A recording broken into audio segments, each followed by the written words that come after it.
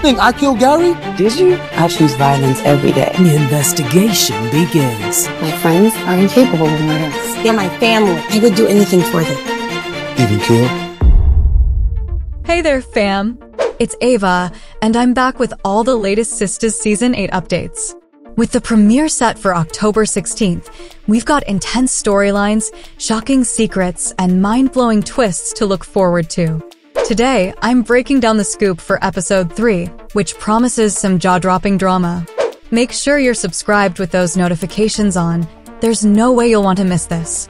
Alright, let's get into Episode 3, titled Up Close and Personal, airing October 30th. Here's what's going down.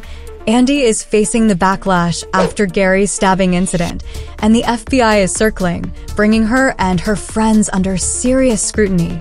Expect a whirlwind of accusations, confessions, and surprises.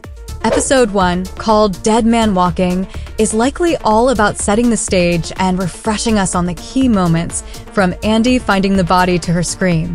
It's the setup we need to dive into this season's unfolding chaos.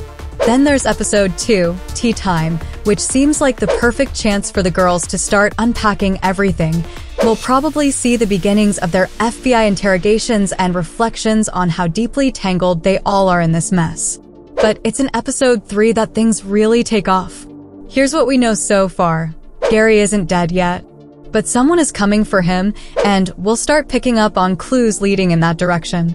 Meanwhile, Andy's friends are each questioned by the FBI, and the tension is sky-high as they're all suspected of having motives to harm Gary. But here's the kicker. Andy just might be about to confess to something major. Personally, I think Andy's about to own up to stabbing Gary herself. She's tired of watching her choices affect her friends and nearly went as far as marrying the guy to keep everyone safe. I think we're finally about to see Andy take charge in a whole new way. And did you catch that look in the trailer, where Andy has that sly smile?